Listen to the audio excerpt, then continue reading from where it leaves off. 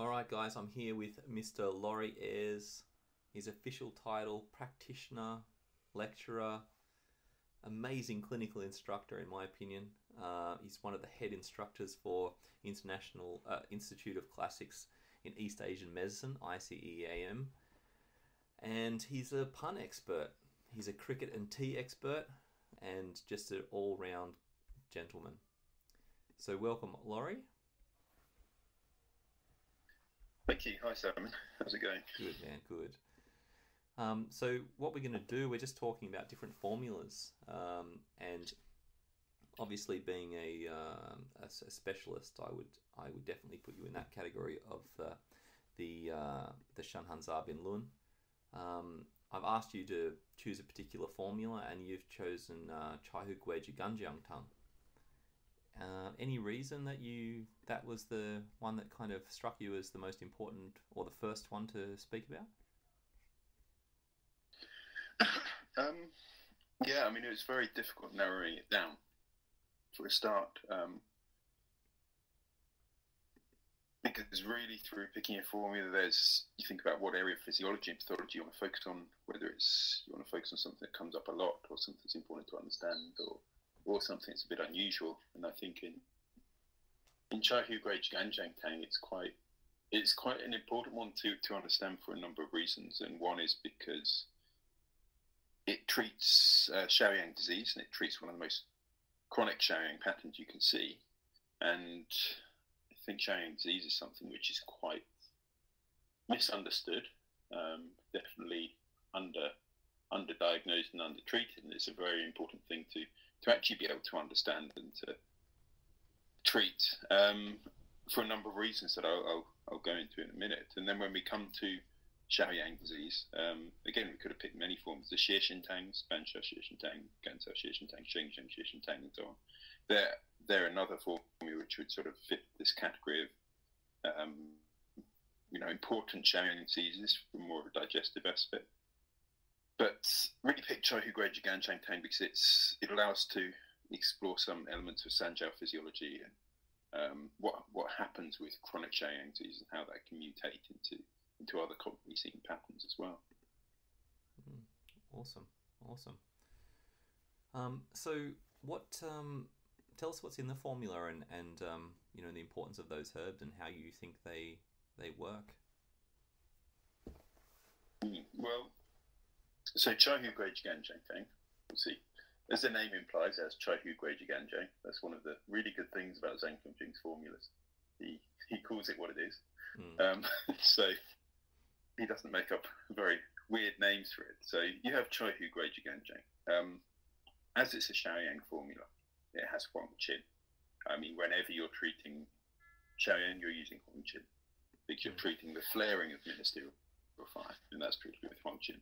So you have the Huang Qin Chai Hu combination, which means that you are subduing the flare of ministerial fire, or rather descending ministerial fire, because the reason why ministerial fire flares is because it gets stuck.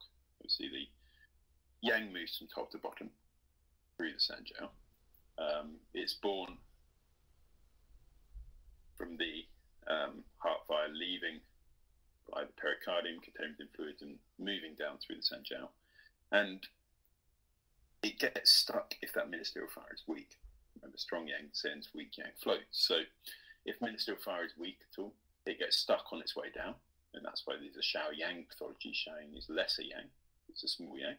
So you only get into a Shaoyang pathology if you have very weak yang, because Shaoyang is the weakest of the yang conformations. That's why it's the deepest yang conformation. So your yang gets weak. It gets stuck on its way down through the Sanjiao, and therefore, if fire isn't going down, it flares back up again. So that's where you need Huang Qin to actually grab that fire and pull it down through the Sanjiao. Huang Qin does this because it is a bitter flavour, and bitter flavours go to yin. Bitter flavours are yin; they go to matter, and this ministerial fire within the Sanjiao is contained within the fluids of the Sanjiao, which are earth nutritive. And remember, Huang Qin is a yellow herb. It has that that sort of resonance with earth, nutritive through being yellow, through being bitter, grabbing that yin. So what Huangqin does, it grabs those fluids within which the fire is held and helps pull them down through the sanjiao. So it restores the proper movement of fire. And the other important thing to remember about Huangqin is that it's neutral. You could put it on mildly cold, but then the Shenong Ben Taching is neutral. So you're not actually clearing heat when you're descending this ministerial fire. You're actually just helping descend it on this proper path, which you don't actually want to clear heat. Although Shaoyang disease can show relatively big heat symptoms, it's because it's a small amount of fire that's stuck and flaring. So you don't actually want to damage that heat in any way. You just want to send it, because if you damage that heat, you send the person into Tai-yin. The next step after Shaoyang is Tai-yin. Because Shaoyang pathologies, as I say, they're ministerial fire, stuck in fluids which are flaring up, so therefore they're a damp heat. The fluids within which they're stuck are warmed up. If you clear heat, you turn those fluids from a damp heat to a cold damp, so you've moved to a Tai-yin pattern. So that's why Huangqin is so important in the treatment of Shaoyang, because it grabs that fire, pulls it from top to bottom. And then in Chai Hu Gui Zhi Gan Jiang as well, we have Chai Hu, which is your secondary Shaoyang treatment. This ministerial fire, when it gets stuck, you can broadly put it in sort of two categories. You can say it's more peripheral, or you'd actually say more sort of upper jiao. So those fluids are stuck much more throughout the sanjiao, but really the upper jiao, and therefore you have to open the upper so that those fluids can descend. And in those patterns, you'll get more of the peripheral symptoms like the headache, the fever, the subcostal stuckness. And then the other possibility is they're stuck more on the epigastrium in the digestive system, in the stomach. And that's when you get the glomus and so on. In that second scenario where they're stuck more on the epigastrium, that's more your Xie tanks when you're using a Huangqin Huanglian combination. So you still have that Huangqin to descend the ministerial fire. Then you have Huanglian to actually help grab and pull that down through the stomach.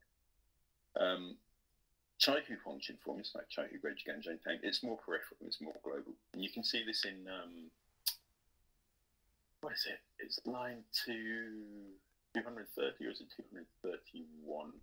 I think it's 230, where it says that Chai Hu Tangs open the upper so that fluids can descend.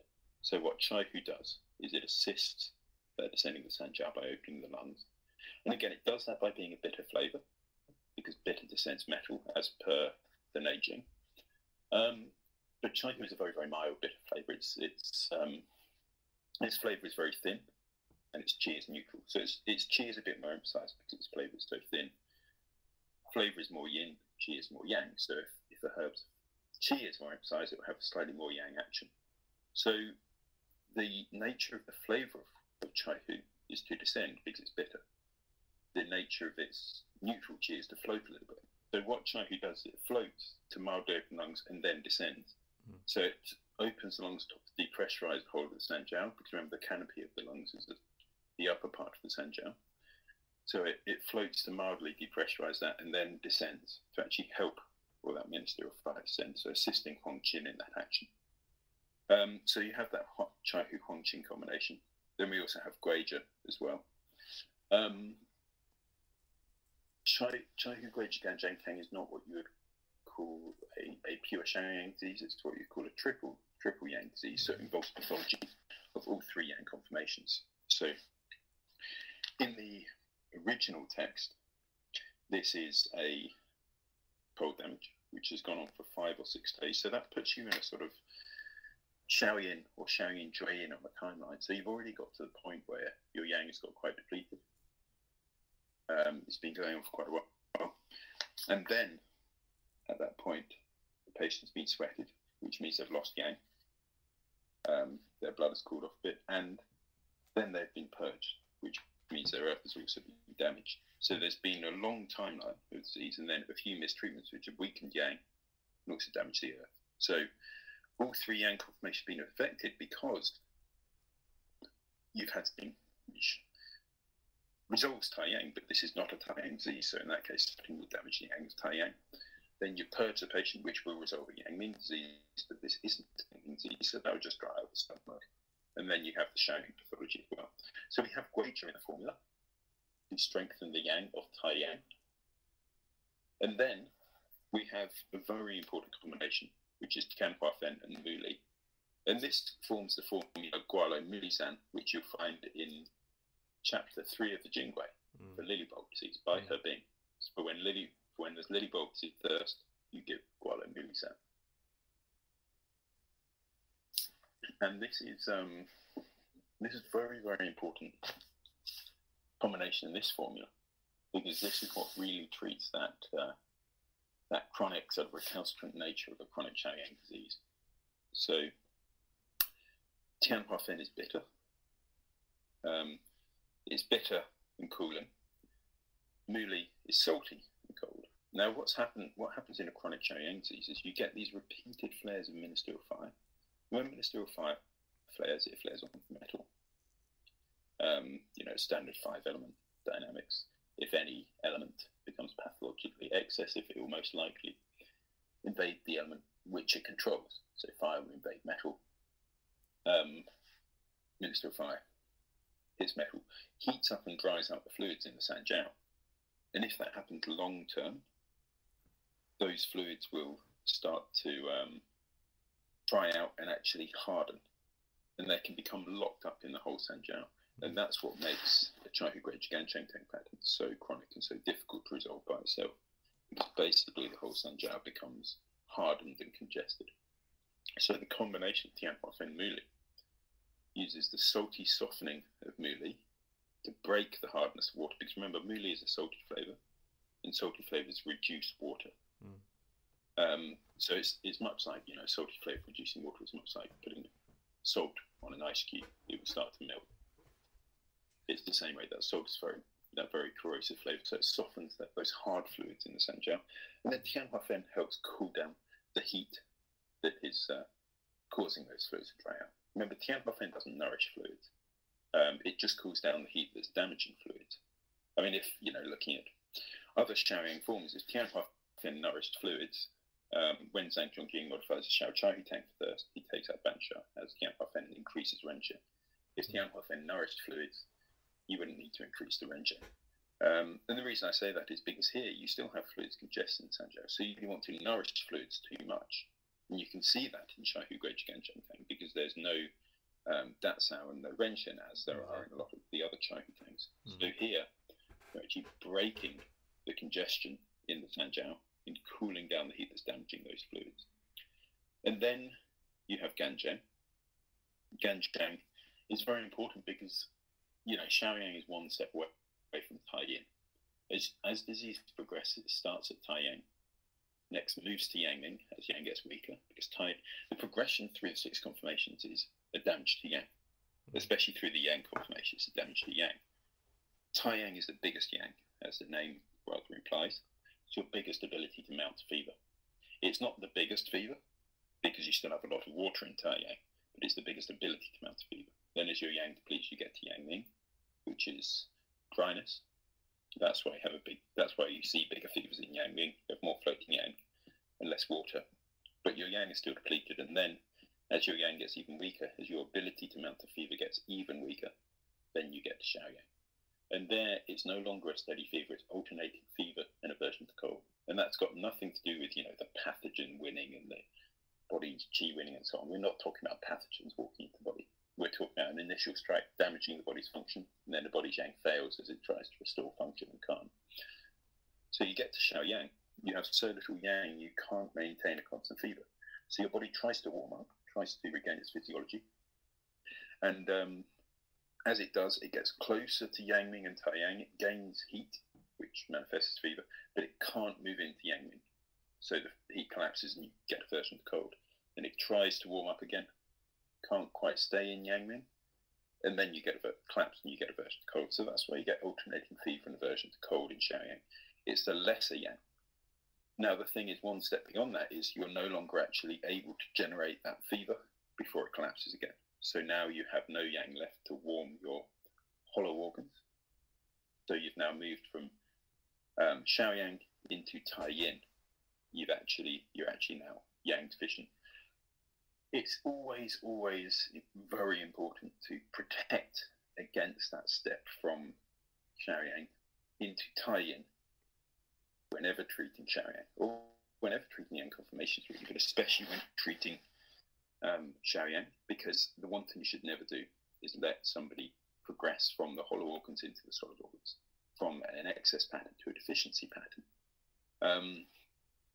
This is why, this is the problem when you see a lot of people give forms like yin chao san or so on for sore throats, or what they see as a wind heat invasion. I mean, it's very, very, very rare you'll see a wind heat invasion, because that means that the person will have needed to have been struck by an external influence higher than their body temperature.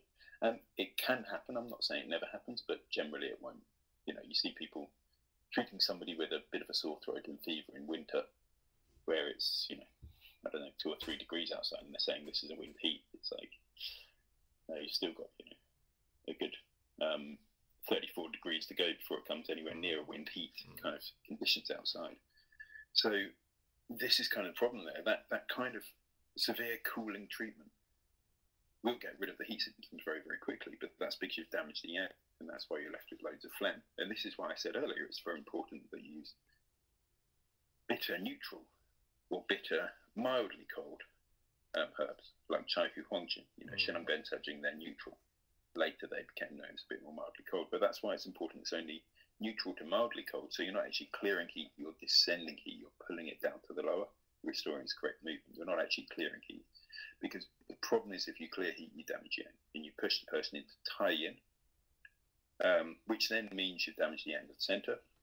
What happens then is, as you damage the yang at the center, obviously the center can't hold, the yang at the center can't actually hold the yin, the fluids of the earth in. They start to collapse down, and then you get diarrhea, and then eventually your center cools off so much you get diarrhea with, separation of water and grains, your hands and feet go cold, and you've got the Xiaoyan. So in Xiaoyan, we want to stop that progression to Tai Yin, because we don't want to solid organs cool off, because next step after that Xiaoyan, and then, in Xiaoyan, you either die or you're able to actually start to regenerate a bit of yang, build blood, and move back to Drayin. Which is, a good progression from Xiaoyan. But we don't want to make that initial step from Xiaoyan into Tai Yin, because then you've sent someone from an excess to a deficient state. You've damaged the temperature of their solid organs. So that's why you then have Gan Jiang in Chai Hu Zhi Gan Jiang.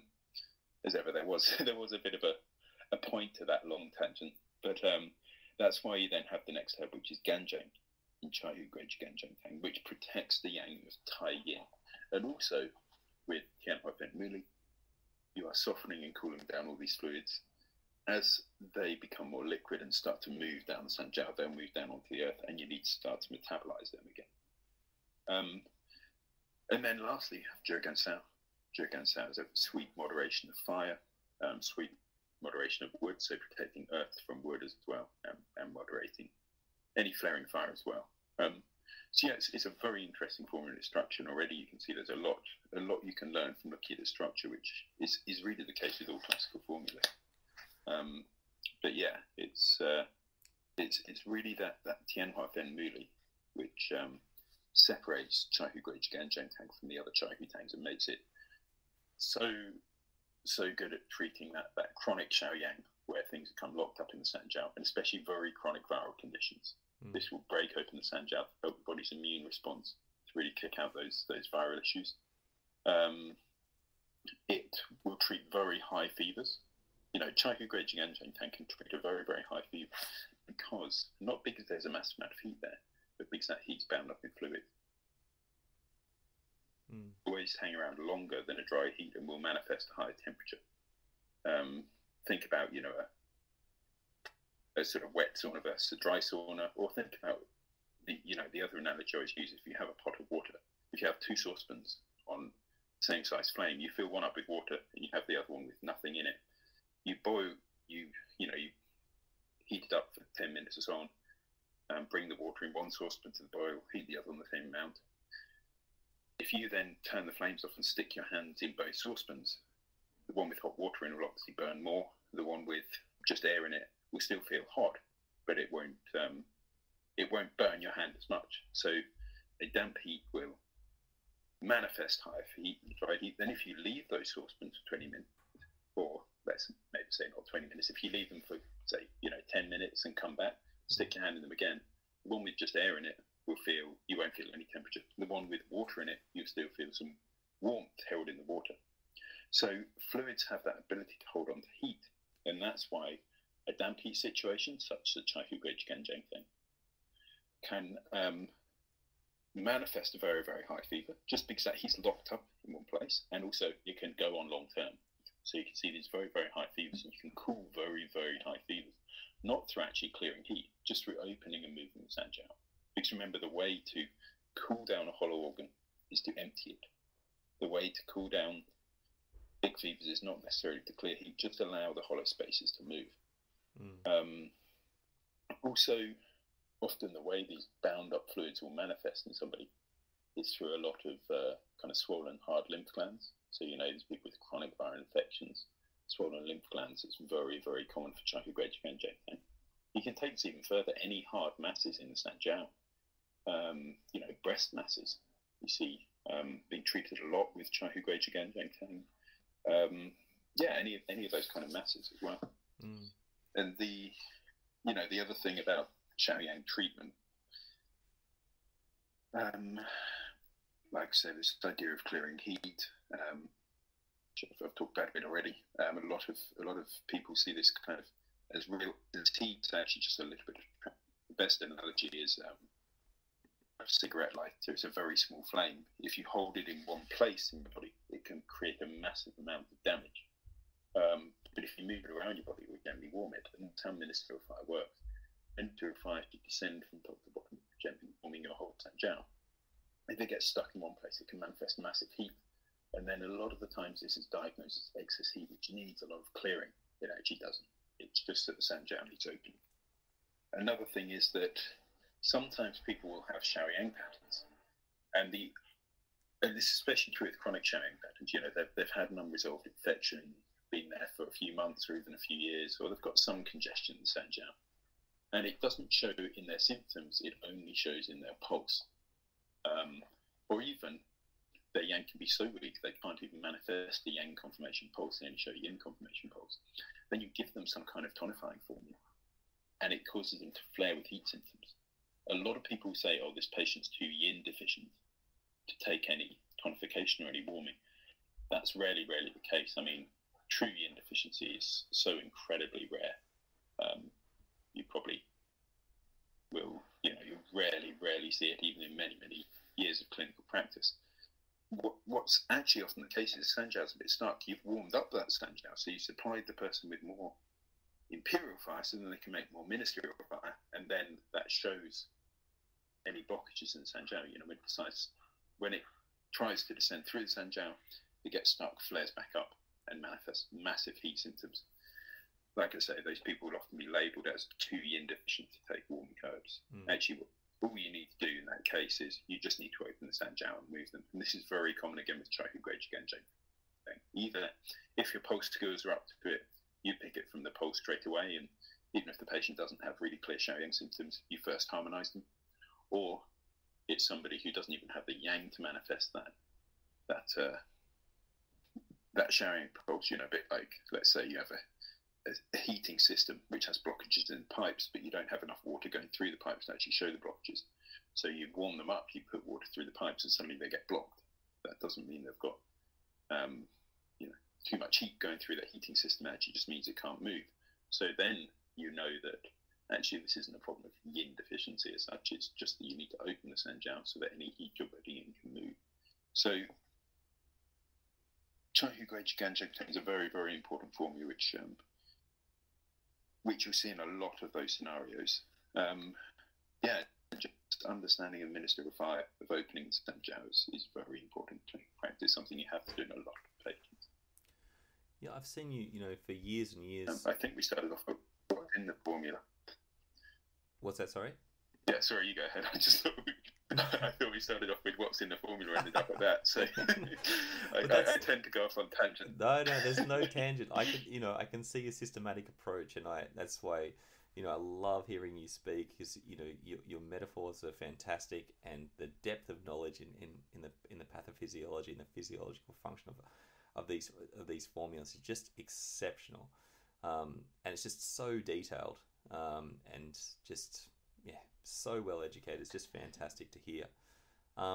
I'm always curious. You know, we always see you, use these formulas as a starting formula in clinic. So even if someone's coming in for, long-term, completely unrelated issues, they're not coming in for these symptoms, the standard symptoms. But obviously, you're using this quite often as a beginning formula.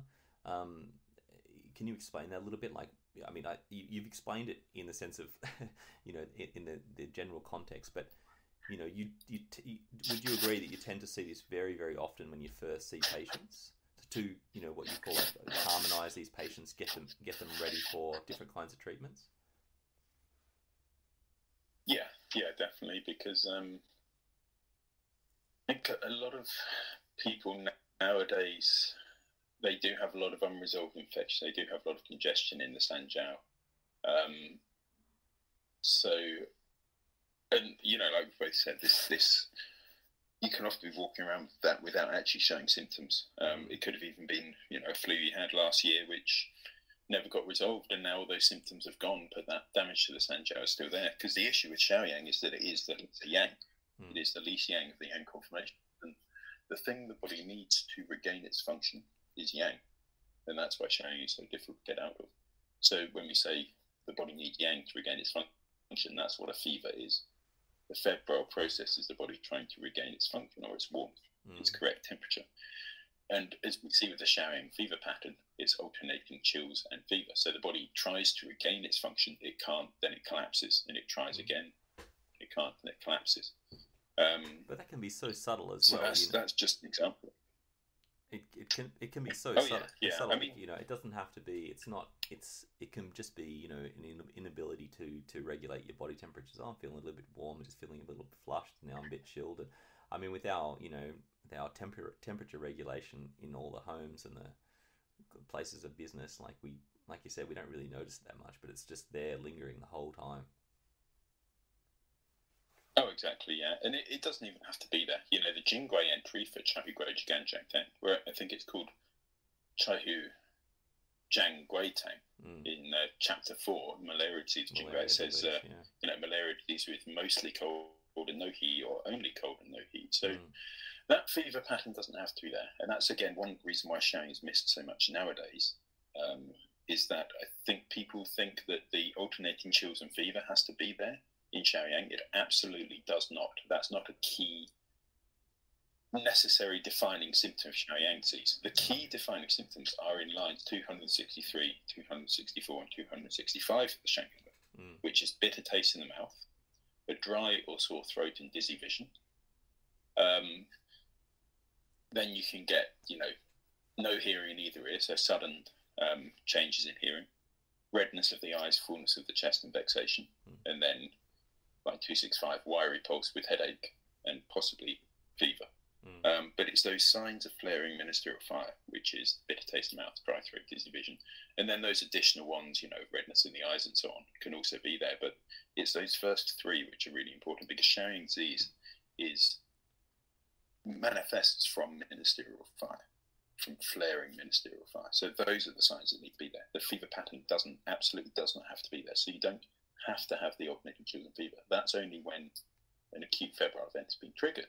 I mean, that can go on long term, but it doesn't have to be there. But as you say, it can stay on long term, and it can be very, very subtle. It can be somebody who just feels a variation in their body temperature. It can also be hot flushes, menopausal hot flushes. I see so many menopausal women where you just need to harmonise them. And actually, most menopausal hot flushes, again, it's absolutely not yin deficiency, because yin deficiency would not manifest an alternating heat. It would have to manifest a steady low-grade heat, because if you're saying a heat is due to yin deficiency, you're saying water is not controlling fire. Basically, the idea is, the fluids are too insufficient to hold the yang down, which is water not controlling fire. So if that heat comes and goes, there has to be a reason. If it's because the fluids come and go, well, then what's the yin deficiency? It's like, why do they come and go? Is it when you drink water that you've got more fluid so you can hold the heat? And then that doesn't make sense, because the yin deficiency is an absolute lack of matter, steady absolute lack of matter. So you're saying, well, then the fire is coming. If you're saying it's water not controlling fire, then it's water not controlling impure fire, your heart fire. The heart's a source of yang. If that heat is coming and going, that means you're dying and coming back to life. Heart fire, imperial fire is a steady fire, so that can't be coming and going. So any heat that comes and goes is ministerial in nature, because ministerial fire gets its heat from the emperor, from the heart. So ministerial fire is any fire that has left the source of yang, the heart, or the emperor. And that's why it's unsteady, because it's left the source of yang to warm throughout the body. Or you can look at it as, you know, if you want to use a sort of analogy of the emperor sitting on the throne in the palace. He doesn't leave the palace, he doesn't leave the city, he sends his ministers out. So he gives the minister a certain amount of power, and that minister has to go out and perform the tasks. Now that minister, or that minister of fire, goes through your body, has a certain amount of yang. If it gets stuck, it can flare, it can get very angry. But it doesn't have a constant source, so it will flare, and then it will collapse, because it doesn't have steady power. So, for example, with your minister of fire, it gets stuck in your sanjiao, it flares, but then it burns out, so it collapses. So any fire of an unsteady nature is ministerial fire. So already hot flushes, it's not imperial fire. Second thing, as you see in the Jingui, chapter 22, under the Wenjing Tang line, actually, hot flushes are blood stasis. Remember, dry wood easily catches fire. Blood stasis belongs to Zhuyin, which is the Zongqi of Shaoyang. So Shaoyang gets its ministerial fire and the motive force behind its movement, which is wind, from Zhuyin. So often, well, any time Shaoyang is suffering pathology, it's because of its Zongqi, because Zhuyin isn't supporting it. So these menopausal hot flushes, often it can be enough just to open the sanjiao and allow that ministerial fire to move. But often, again, that you'll often have to go in and resolve Zhuyin. But you know, we'll stay on Shaoyang here for the moment, because Zhuyin will be a different topic. I do often find, like, menopausal women, when you treat them for hot flushes, you start treating them, and what happens is their periods start again. Because what's happened is their periods have actually stopped prematurely, and that's blood stasis. So they have this backing up of blood in the system. That then overly warms, because it can't open, it can't move.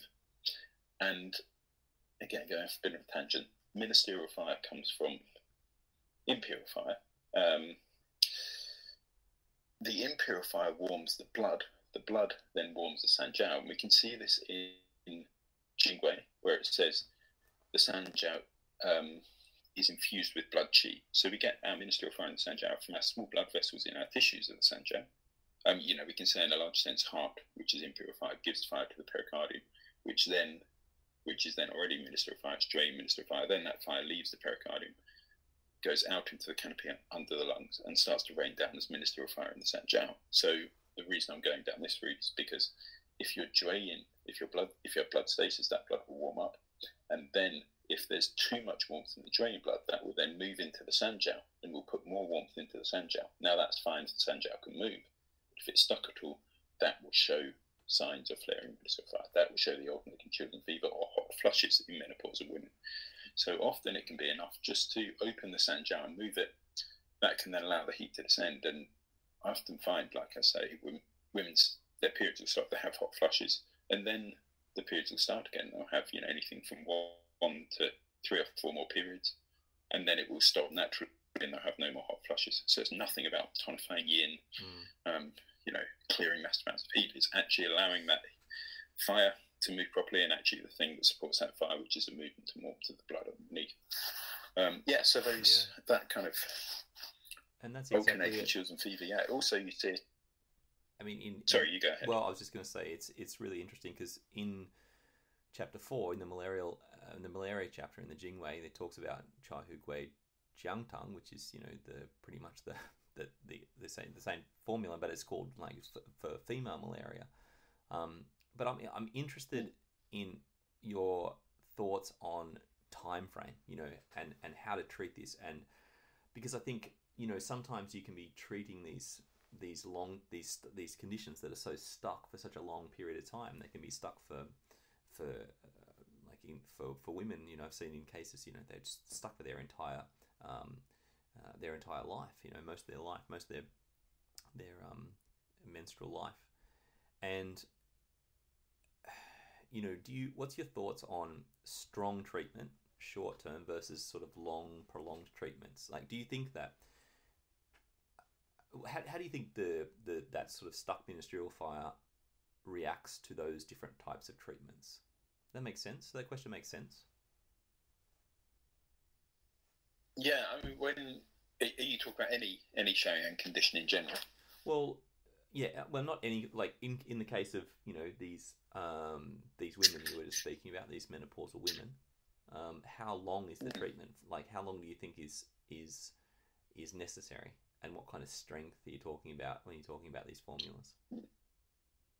When you say strength, do you mean dosage, basically? Daily dosage? Yeah, dosage, but also, time frame as well. Yeah. I find to start to make a difference is not necessarily that long. So, I don't know, obviously if you're using bulk, it's going to be much quicker. Let's say if you're using granules, because a lot of people do, and that's kind of the slower form, so we'll start from there. I find it's not uncommon that if you give somebody, say, a granule formula, you'll start to see changes within 2 to 3 weeks. You start to see good changes, and then after that, it's very, very variable. I mean, I'd say in general, to harmonize any chronic Xiaoyang, if you're using granules, 3 to 5 weeks minimum. That's not to necessarily see changes. You can see changes in symptoms very, very quickly, but actually to get rid of the pulse, because that's the one thing you always want to change. Symptoms are one thing. Obviously, that's about the patient's comfort, which is important because that's why they're there. But ultimately, we want to resolve the mechanism, and that's shown through the pulse. So to get that Xiaoyang pulse to go away, 3 to 5 weeks in more chronic Xiaoyang. But then there are some people where they just need much longer term. And I have seen, again, I'm going to step away from the menopausal things that we're talking about here, but let's say chronic Lyme disease. I've seen a lot of patients where actually you just need to harmonise them for a long time. I've kept them on harmonising formulas for months and months, and they've been consistently getting better and getting better. But it's still, that mechanism still there, and because there's just been so much damage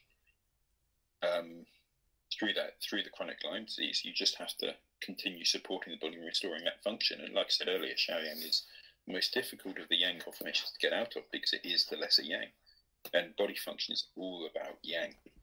So it's a difficult balance in Xiaoyang of actually the way to get out of Xiaoyang is to move from, you know, a small amount of Yang to a slightly bigger amount of Yang to Yang Ming and ultimately to Tai Yang. But you can't just warm the person up because their Sanjiao are stuck. So it's that very difficult balance of gently moving the Sanjiao whilst also gradually increasing the warmth of the Yang, which is, you know, the Gui Zhi Gan Tang does a brilliant job of that.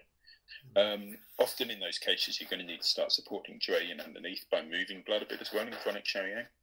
But I've seen these patients where you treat them for quite a number of months, harmonizing until, you know, you largely get rid of the pulse and you get rid of a lot of their symptoms. And then, you know, in a few years follow-up, I found out they still haven't had a reoccurrence of symptoms. So it really comes down to the individual person. You should start to see results fairly quickly. But to start to really, truly harmonise chronic Xiaoyang with granules, 3 to 5 weeks.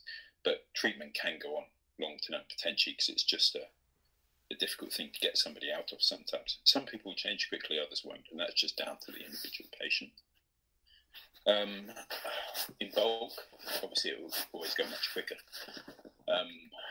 Again, for bulk, 2 weeks of bulk to harmonise chronic Xiaoyang minimum. Acute Xiaoyang, you know, if somebody's caught that, but I'm cold a few days. And then, again, this, you know, we've talked about, there's different discussions on what classical measurements mean. Some people say Liang, you know, you're in the camp of 1 Liang 15 grams. Other people are in the camp of 1 Liang of 3 to 5 grams. Ultimately, it doesn't matter which you say, because as long as you maintain the ratios of the formula, that'll be correct. And actually, you know, this formula I think is all in Liang, so the ratios will be exactly the same. Then it comes down to daily dosage. So say if you had to go 1 Liang 15 grams, giving 120 grams of Chai Hu, 30 grams of 30 grams of Muli, you know, 45 of Huangjin and so on. You do that per day, that's a very good, strong strong start in a chronic viral condition, you probably wouldn't want to continue, very, very long term. It's probably financially unsustainable for the patient to continue long term like that. But, if you were to go, say, 24 Chai Hu, 9 Huang Qin, which would be 1 Liang, 3 grams, that also works. It's a little bit of a softer initial hit, but you continue, you may have to continue a bit longer term with that. And certainly in more acute conditions. Hang on, let me just shut the window because somebody's mowing the lawn outside. I'll be back in a second. There we go.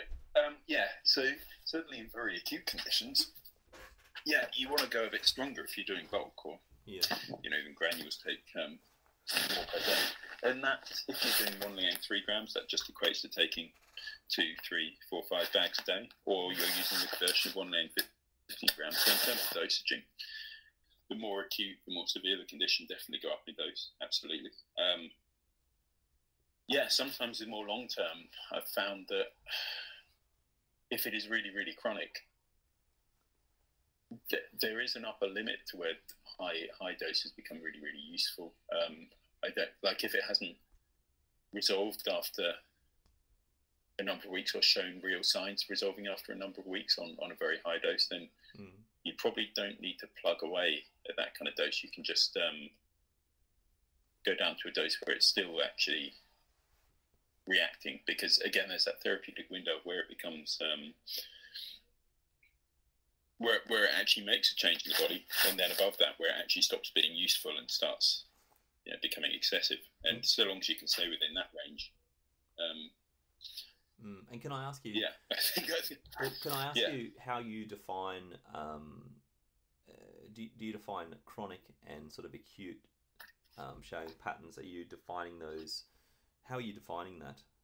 You're defining it through symptomology. I imagine the pulse is very similar for both conditions. I don't imagine it's going to change. It's going to be the same formula, but the pulse will be the same. Or? I mean, yeah, it's so if you're in,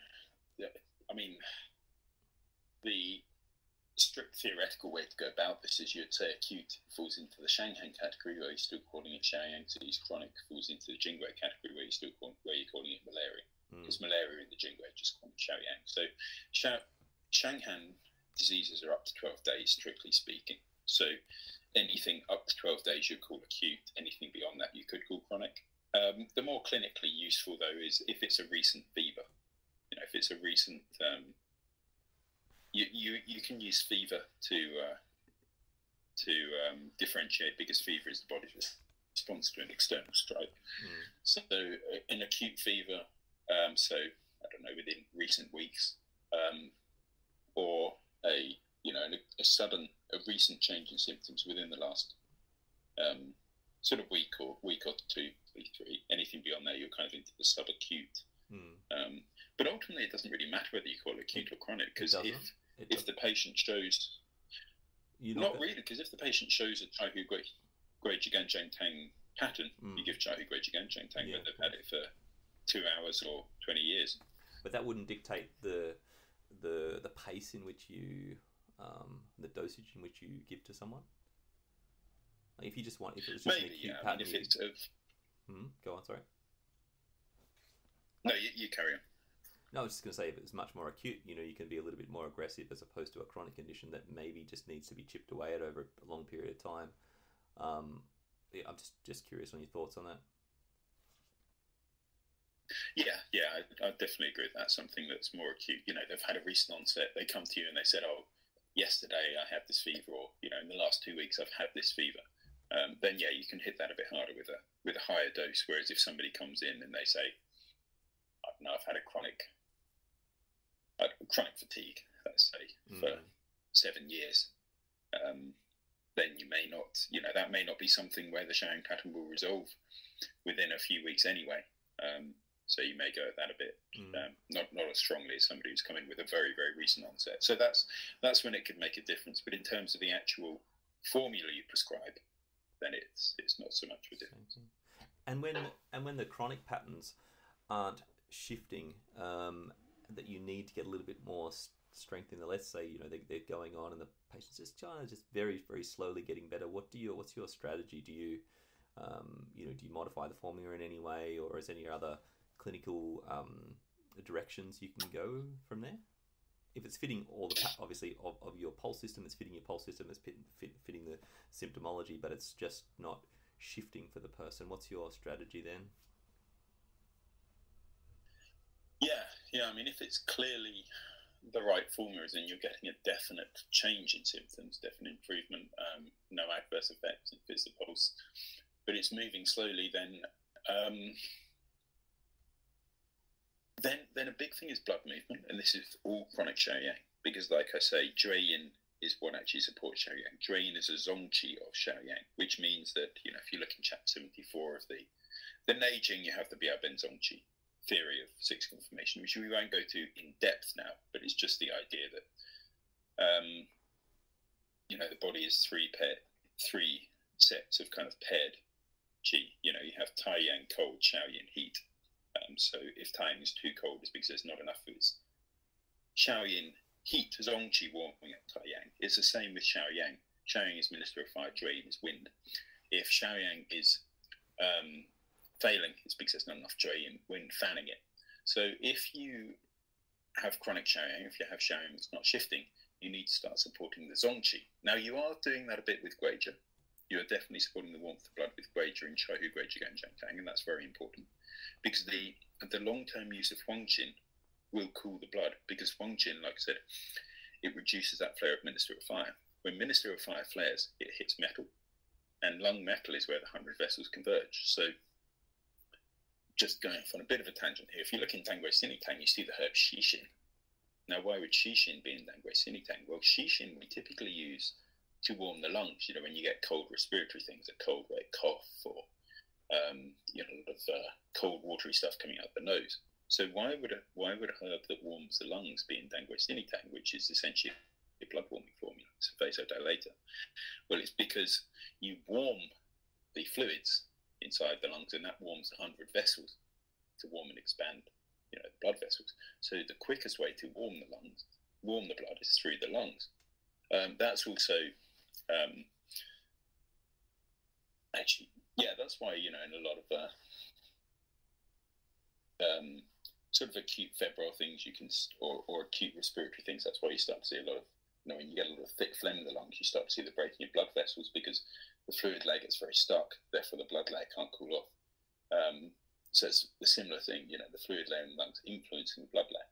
So the flip side of like the Qixin and Dangui Sini Tang, showing us that the lungs are a very quick way to warm the blood, is also a very quick way to cool the blood. So through using Huangqin, we're stopping the flaring of Minister of Fire onto the lungs.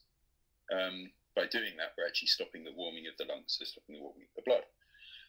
You need to stop that flaring of Minister of Fire in Xiaoyang, but this is what makes it so tricky to treat, because actually the reason Minister of Fire is stuck and flaring is because it's weak. So to fully resolve it, you actually need to strengthen the yang. So you actually don't want to cool the blood off too much with Huangqin. So that's actually why the Gui Zhi is very, very good in Gui Zhi Gan Jiang, because you have the Huangqin cooling the fluids around the blood vessels, but the Gui Zhi actually keeps the blood in the vessels warm. So that supports the zongqi of Xiaoyang, supports Zhueyin. But if it's still not resolving, then you need to start moving blood, because again, you want to support Zhueyin, but you can't overly warm the blood too much, because that will cause more flaring of the start fire. So what you actually want to do is start warming the blood, which supports the physiology of Zhueyin. It supports that return of blood to the heart, which then produces strong Minister of Fire from the pericardium and so on. So you would start to think about incorporating like a Gui Zhi Fuling Wan type structure. So adding in, you've already got the Gui Zhi, adding Mudan Pi, Tao Ren, Bai Shao or Chi Shao, depending on whether, again, there's debate about whether Zhang used Bai Shao or Chi Shao. Really? The other thing using Xiaoyao, I'll use the term Xiaoyao now for the moment. But the other thing about Xiaoyao is that it will protect Taiyang fluid. So there's always this talk of Chaihu hijacking the yin of the liver, which isn't strictly speaking true. Chai Hu doesn't hijack the yin of the liver. It's a bitter herb, so it's mildly dry. It's only mildly dry. It's not, a herb you really worry about. But in slightly dry individuals, it can lead to a little bit more damage to the nutritive. And the problem is, in the Sanjiao, that Ministry of Fire is contained within earth nutritive and earth fluids and pulled down. But there's also warmth within the blood, and any warmth away from the heart is also Ministry of Fire. So you can say Ministry of Fire within the blood. But the blood is made up of one other aspect. The blood is made up of warmth, Ministry of Fire, and also nutritive. So if the nutritive of the blood is dried out at all, then that fire can escape and it can cause flaring of fire from the blood. So sometimes people give Chai Hu formulas and it causes greater flaring of fire. They say then, the Chai Hu's hijacked the yin of the liver. That's actually not the case. It's actually slightly dried the fluids of the spleen, the yin of the spleen, if you like, but really the spleen nutritive. Because the first thing is, Chai Hu wouldn't hijack the yin of the liver because Chai Hu is a bitter flavour, and bitter has no influence whatsoever on the wood element. Bitter flavours have an influence on the water element. They tonify water. They have an influence on the metal element. They descend metal. But more importantly, they have an influence on the earth element. They dry and reduce earth. So sometimes if somebody's nutritive, their earth is a bit dry, that mild bitter of Huangjin as well, but Chai Hu Huangjin can dry out the nutritive of the earth a little bit too much. And obviously a dry environment will easily get hot, leading to greater flare of Ministry of Fire. So Xiaoyao, Bai Xiao Chuxiao, will protect that, because we know we use Xiaoyao when there is that, like in a Xiao Jian Tang, when there's too much drying of earth nutritively, muscles drying out, causing cramping, spasming, and so on. So it will help actually protect the fluids of the earth to stop that damage to earth nutritive, again, making you better able to contain, hold Ministry of Fire. And then the other aspect of Gui Zhi Gan, you've got your Tao Ren, helps move out any actual dead blood, any blood that's left its pathway and congealed, and there's no chance of actually using it again. So that just helps to send that. And then Mudan Pi is pungent and more cooling. So pungent flavours obviously tonify the wood element and promote that return of blood back to the heart and that fanning of fire, the generation of fire. But it's pungent and mildly cool, and it has a signature, a bit like a sort of blood vessel. It's the skin of the plant, so it has that kind of slightly red sort of curled signature, a bit like a blood vessel. So it kind of helps keep the blood vessels cool. So while you're fanning that yang back up with Gui Zhi, the Mudan Pi actually just stops any more flaring from the blood. Because the important thing to remember is you want to build yang, but you want to stop flaring your fire, because every time your fire flares, you actually cool off a bit, you lose a bit of yang. So it's this very, very delicate balance between restoring Ministry of Fire but not actually losing it. So that addition of moving blood will support Dui Yin to then help support Xiaoyang. So blood movement is definitely a way to start to get out of Xiaoyang. If the person is more cold, you can even start increasing Gui Zhi and things like that. That's another way to help you move out of Xiaoyang, starting to try and build the yang a little bit more as well. That's awesome. I think I think with the this whole idea of harmonization and this perfect balance between flavors and signature and the chi of the herbs, I think it's so important to include that same preparation methods. If you read a lot of these harmonizing formulas, that's what they have. They have a harmonizing cook with them. So in this case, you've got 2.4 liters down to half, down to 1200, and then you take that liquid and then you harmonize the flavors as well. There's actually that cooking element to it, and I think to have something harmonizing itself in the human body, it also needs to be harmonized together. There needs to be a synergy of herbs cooked together, prepared together, which he mentions in the text, and that's why it's really important to consider that information. But I'm curious it says also at the end of it, when the decoction's first taken, if there's mild vexation, take it again. When the patient sweats, they will recover. You got any thoughts on that? Yeah. I've seen it in clinic quite often, and you do see it a lot.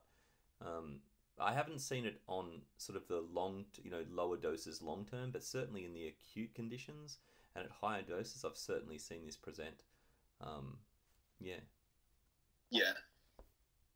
This is definitely something you see less with granules. You see less long term, like you say. You see it much more when you're kind of hitting somebody hard with it, and you actually see this reference in a number of lines which mention showering treatment.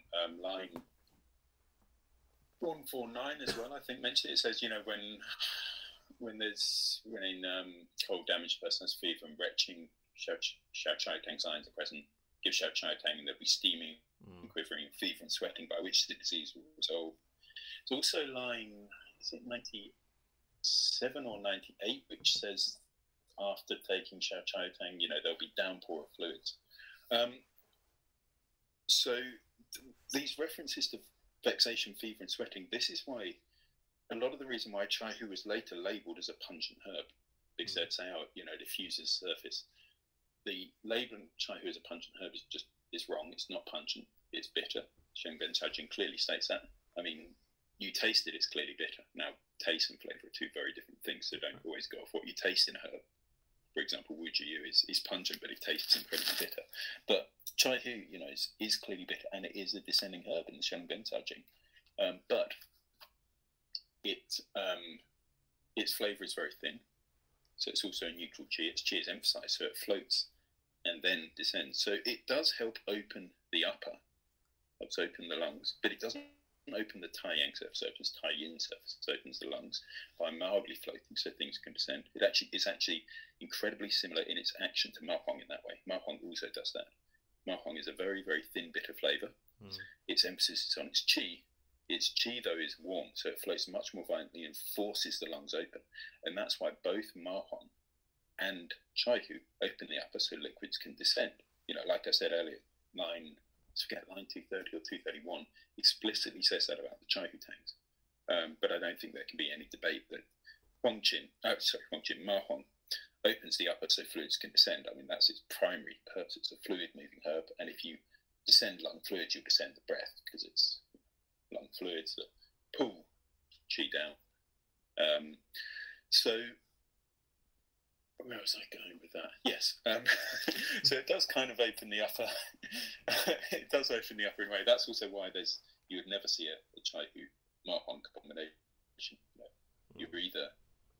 You either have enough yang to take Ma Huang, or you don't. If you have enough yang to take Ma Huang, you're not in the showering situation. Chai Hu patients, if you give them Ma Huang, they'll get severe upward rushing of yang because the yang is already flaring up. The strong-word outward movement created by Ma Huang would create a lot of issues and a lot of cardiac issues, a lot of vexation, restlessness, and so on. But anyway, that's a separate issue. So yeah, Chai Hu will sort of float to mildly open the upper so that fluids can then move. That accounts for the downpour that you see in line, line 97, 98. That's opening the Sanjiao so fluids can move down, you get the downpour. That's one thing that shows Sanjiao's open. The other thing about the sweating and the fever and so on is that a Shaoyang patient can't have a full body sweat. A true Shaoyang patient doesn't have a full body sweat. They can sweat from the head. They can get a bit of heat coming up to the head. But they can't have a full body sweat because they don't have enough yang. The one thing you need to sweat is yang, because sweating is the body cooling off the blood. So if the blood isn't able to warm up, if you don't have enough yang, you can't have a full body sweat. Now, the two conformations which can have a full body sweat are Yang Ming and Tai Yang. So what it actually means is if you are on a Shaoyang form and you start to manifest full body sweat, that actually means your yang is returning. So you've moved from Shaoyang to Yang Ming or Tai Yang, which is a very, very good sign. Yeah. The reason for this is because you've opened up the movement of ministerial fire and fluids. You've decongested the Sanjiao, so then that yang can move and regenerate, and you can mount that full body febrile response. And actually, the reason why you sweat in a febrile response is because your body temperature is deregulated initially. Let's just talk about the very first point, going from Tai Yang, Yang Ming, and so on. So you get an initial strike onto your Tai Yang, your body temperature is deregulated. Whether it goes up or down, the only possible response your body can do is send yang to the area. Your body isn't that massively intelligent. All it can do is warm up the area. So this is why you have a febrile response. So let's say your surface is cooled down either you go out into a cold environment and you cool off and contract, or you're struck by wind, which means you're protective dispersed. Now, first of all, what do we mean by that? Well, protective emanates from the blood. It's the warmth emanating from the blood. And that's basically the layer of warm air sitting around your body. That's why, when you shiver, your hair stand up to trap more warm air, more protective, more of the warmth radiating from your blood. So wind dispersing protective base just means that warm air around your body is blown away. So anyway, your body surface is cooled off through one of those two mechanisms, let's say. The only thing your body can do is try to warm up again, so it mounts a fever. That fever pushes you up above body temperature, so then you open your pores and sweat off to cool back down to proper body temperature. Pathology happens when you can't actually regulate that. Your temperature keeps rising, and then you sweat to cool down. Your yang is too light, it continues to float, and you sweat more and more and cool off. Or let's say you're more of a dry person, your body warms up, it doesn't have the water to cool off, and continues warming up, then you go to yang ming. Heat onto the exterior will do the same, because when you get a heat onto the exterior, your body wants to keep your internal organs cool, so it will just push all of its blood outwards, and you'll create a massive fever to try and cool off. But basically, once you're at Shaoyang, you no longer actually have that warmth to mount a full body sweat, so it's only from the head. So if you have rebuilt your body to the point where you actually can produce that febrile reaction to warm yourself up again, that shows you're actually out of Shaoyang, and then the sweating is the result of your body actually then trying to regulate your temperature.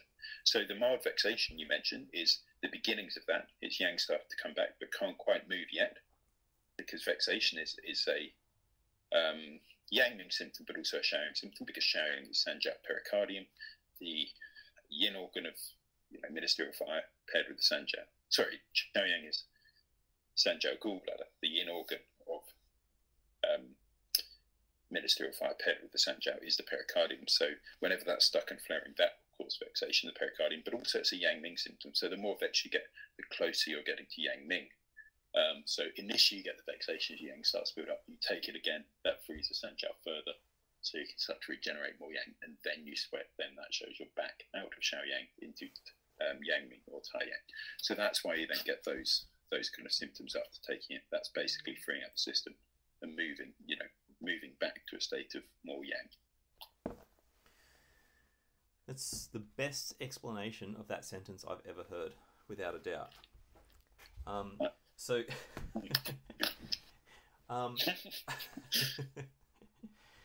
I was going to ask you. So I've heard two different approaches to getting someone out of this chronic Shaoyang. So one approach is to put heaps of tonics in there, or just put heaps of warmth in the system to allow to make even if Shaoyang's already manifesting, and then to make it manifest further, and then to harmonize it, or to harmonize it and then to support the Jue Yin after.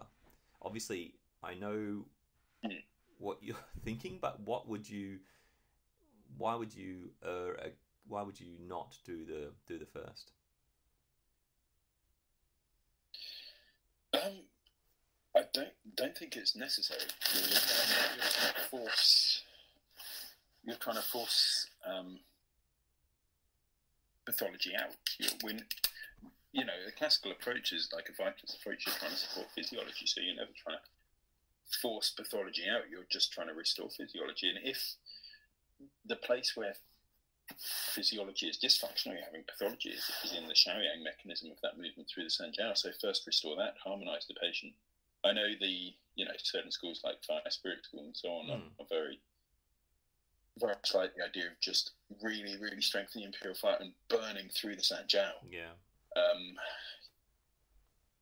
That comes with a lot of discomfort. It's very, very uncomfortable for the patient.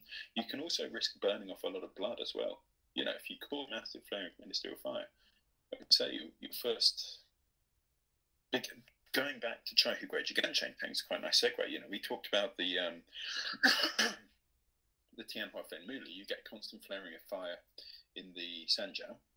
That then leads to the heating up and drying out of the fluids in the Sanjiao. Ultimately, if that continues, the blood will start to heat up and dry out. And this is why in the malaria chapter you see the mother of malaria, the tumours on the solid organs, because chronic flaring of fire has dried out the the sanjiao and eventually dried out the blood. The other thing is, if you look in the malaria chapter, you see for taxation malaria, Chaihu Chuban Sha Tang, which is the Xiao Chai Tang first modification from the Shang, just slightly different dose of Renxia. But it's basically Xiao Chai Tang minus Ban Sha plus Tianhua Fen Renxia. And that means the person has quite a dry stomach. So taxation is a situation where you don't only have yang deficiency, but you have deficiency of yang and nutritive or yang in blood. If that person gets a Xiaoyang flares, they're going to flare into a kind of hotter stomach type Xiaoyang, a Xiaoyang Yangmin, requiring Shaihu Huangjin plus Tianhua Fen. So we can kind of reverse engineer that if we're saying that chronic Xiaoyang leads to a Tianhua Fen pattern of drying out of fluids in the sanjiao.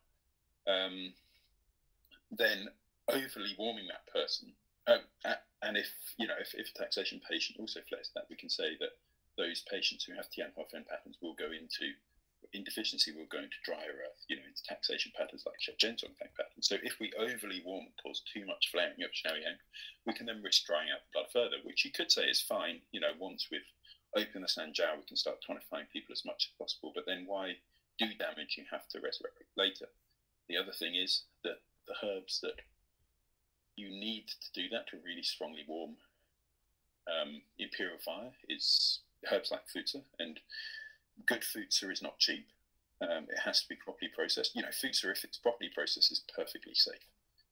But the stuff which is well processed isn't cheap, and the people who do that often using it at quite high dosage.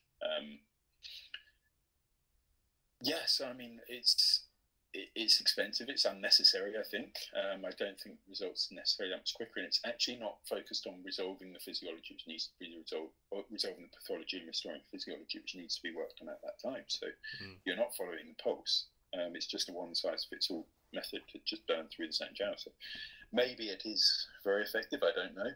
But what I can say is this approach of actually restoring physiology, which is kind of what we all say is the major selling point of Chinese.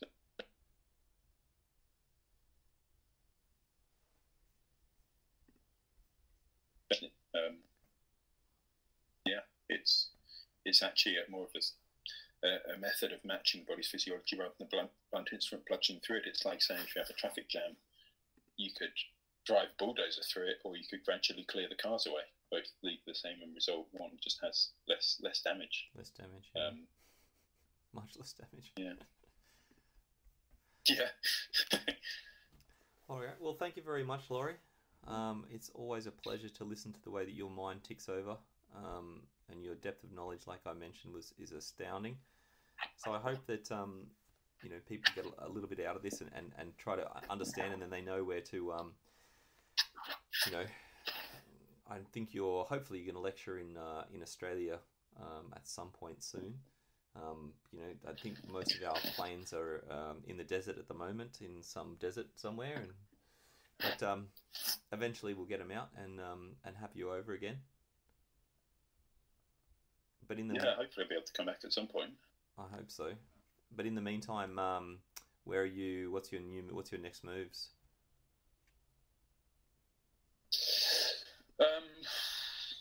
When it depends on when we can all start travelling again.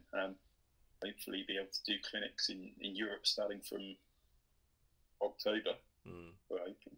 We'll see how the situation unfolds. I mean, obviously, I had to call off pretty much all of my travel for this year, which isn't the greatest hardship people have had to go through and all this. So I'm quite lucky that's been the worst thing that's happened to me. But yeah, like I say, October clinics in Europe, in Utrecht. And then I'll have to check my diary to see what else is on for the rest of the year. Probably some Poland, Germany, maybe.